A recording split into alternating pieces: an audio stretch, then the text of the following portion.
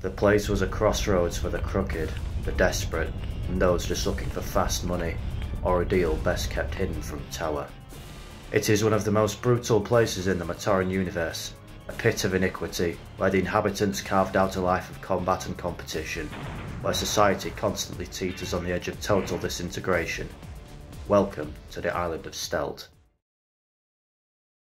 Stelt formed the southernmost edge of a cluster of islands that included Karzani, Zarkaz and Zia, and was situated off the coast of the Trent-Crom Peninsula. It was a hive of dodgy dealings, where rough sorts would often be found on its streets.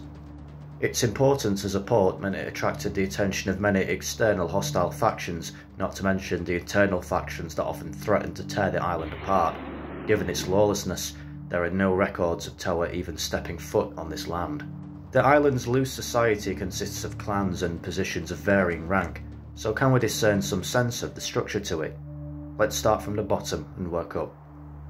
Here we'll find the class of being to which the future Dark Hunter Gladiator belongs, kept as a slave to entertain crowds in tests of combat, hence his future Dark Hunter moniker.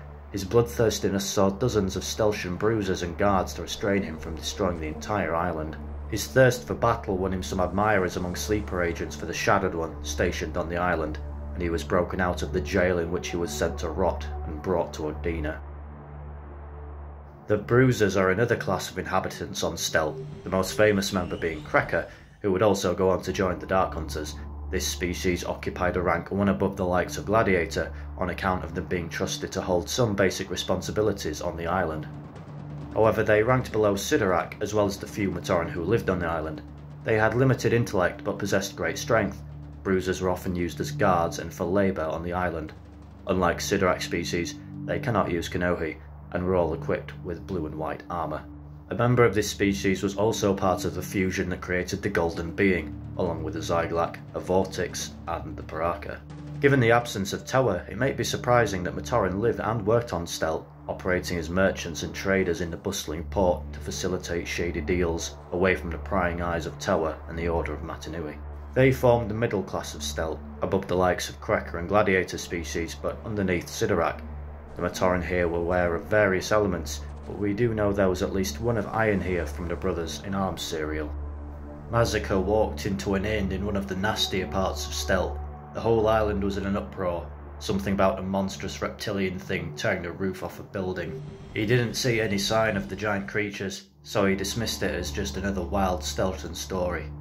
He was here to see a Fey Matoran, whose name changed every few months. A rogue Ninra crafter, the Matoran had a bad right arm, the result of an accident in a forge. In the next social rank up we have the race of beings to which Sidorak is a member. They operated by a feudal society comprised of clans, and Sidorak himself held minor power, answering to a leader who acted closer to a king. This leader is also a character we all know well, and Sidorak, being a schemer, sought to rise in power and betrayed his clan leader to the Makuta of Stelt, who subjected him to horrific experimentation, including but not limited to the Ratuka power of his future viceroy. The end result of this experiment was the being we know as Voporak. Sidorak often took credit for the achievements of others and aimed to rise in status through underhanded means, as evidenced by him selling out his clan leader to the Brotherhood. In a somewhat ironic twist of fate, he would become a king despite his rejection from the Dark Hunters, leading the Vizorak horde on behalf of Makuta Pterodax. It was at the hands of fellow Steltian Gladiator that Sidorak met defeat, which saw his ejection from the island of Odina. Down below, Dark Hunters of various species were engaging in mock combat to hone their skills. The Shadowed One pointed to two trainees in the midst of furious sparring. The one on the right is called Gladiator. His opponent is a recent recruit named Sidorak. Observe. The battle that followed was intense, but short. The crimson-armoured Sidorak was powerful, but his fighting style was crude, limited to charging forward in hopes of landing a blow. Gladiator dove, dodged and showed amazing agility despite his impressive size. When Sidorak, exhausted, got an opening, Gladiator struck with two swift blows. Sidorak hit the ground and lay still. In the period between 7,000 and 3,000 years ago, Sidorak's apparent successes, rightly or wrongly credited, attracted the attention of the Brotherhood of Makuta, and gradually rose in power using methods not dissimilar from those he employed on Stelt.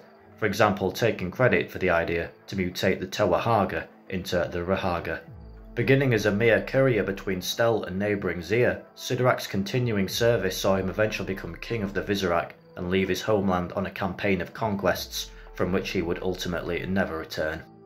And lastly, at the top of the pyramid, before he was toppled from it by one of his own, is a being we would later know as Voporak, although at this point he's far from recognisable from the form he took when serving the Shadowed One. At one point in time, not looking too different from Sidorak, Voporak ruled over a clan to which the future Visorak king belonged.